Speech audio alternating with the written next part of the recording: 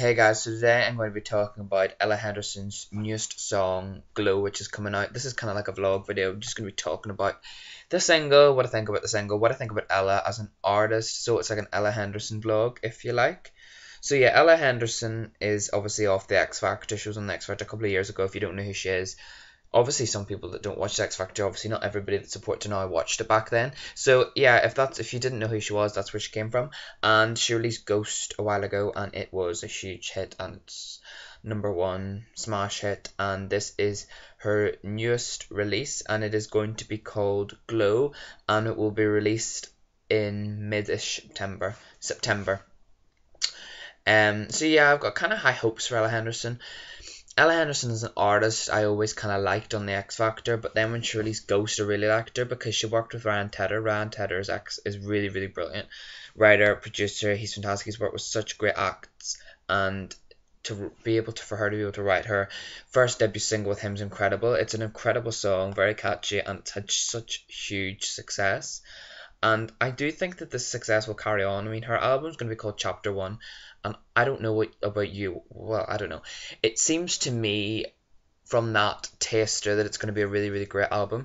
I'm really excited for it. Like, I just was on the internet the other day just looking stuff up, and I actually saw the artwork. That's what the artwork's going to be.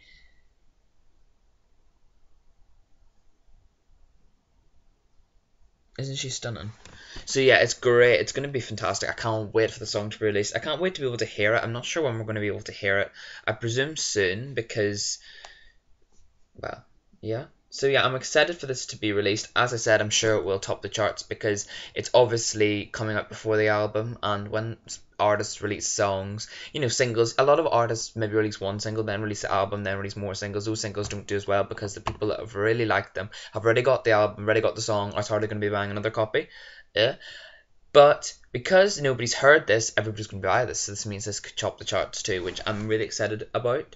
And I have no idea how it's going to sound. I presume it's probably going to sound different to Ghost. Like, it would have to sound different to Ghost. Or else, it would be wouldn't be a great sampler of the album as a single, because singles are supposed to show all the different sides of the artist. I'm just reading here that Ghost has had international success and has peaked at #3 in Australia and 6 in New Zealand. I really wish Ella Henderson would go stateside. Like, I really, really wish. If any of you watching are American, let me know. Go and look up her name. Actually, no, I'll leave the link to her Ghost video in the below bar, and go and check her out. I really want to know if she would do well in America. I'm pretty sure she would.